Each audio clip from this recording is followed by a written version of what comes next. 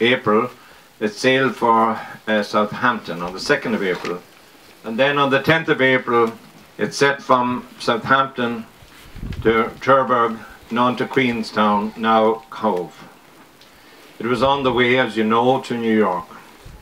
It was under the captain, Edward J. Smith, no relation, set out on his voyage to New York. On April the 14th, there was a notice of ice ahead. Now, up on the tower, the young man that was up there watching. He gave notice, but like everything else, I suppose, in life, the captain seemed to hesitate, and some of the officers hesitate to take action, and they didn't turn the boat around or anything else. But then on April the 14th at 11:40, the 6th officer knew what was happening, and he turned the boat around, and it came then, and it hit the iceberg on the side and was burst open. There was 2,200 people on board, and only 711 survived of those 2,200. And one of those 2,200 was the person, Pat Fox, from our parish here, whom we celebrate this Mass for today. You begin to think about all those, the class distinctions on that boat.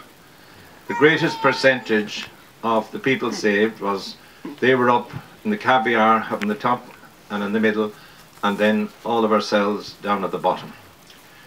And 85% lost their lives of those on the bottom.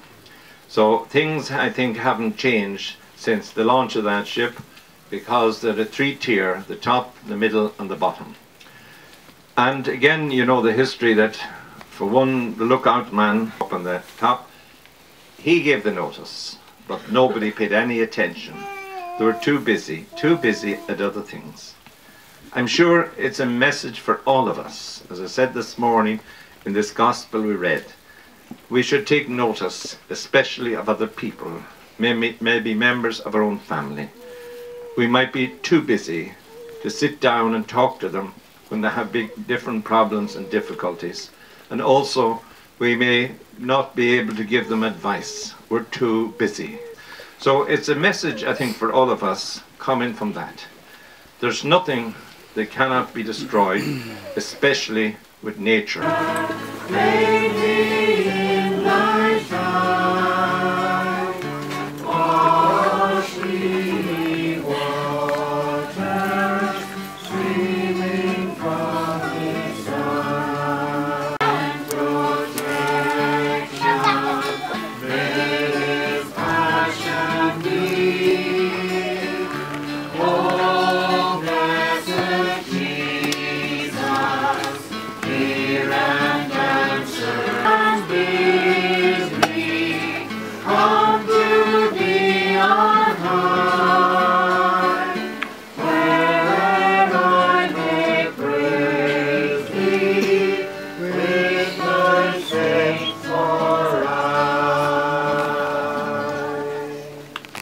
Pray, Almighty God, dear servant Pat Fox, for today's journey from this world to the next, may he be rewarded in heaven. May by this sacrifice be cleansed from, freed from any sins he may have committed through human frailty, and so receive the everlasting joys of eternal life. We make these prayers through Christ our Lord.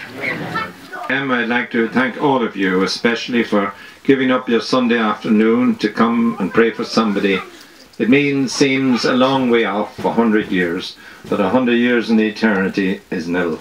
So I thank you very much for your presence here, and also I thank Pete here for giving a PA system, and the choir, the mentored choir, they sang very well indeed. Thank you very much for coming near and far to join in the singing. Now at the end of Mass, it's not the end of this here, will be brought down and placed at the front door, or the door of the house here behind me, the wreath here in front of you here. And then afterwards, I'm sure you'd like a cup of tea. I don't think there's any stronger up in the room, but you never know in the hall. So you're all very welcome to come up in the hall for some refreshments and just have a chat and a talk. and you're all very welcome indeed. So the Lord be with you. May Almighty God bless you, the Father, the Son, and the Holy Spirit. The Mass is ended. Go in peace. Alleluia, alleluia.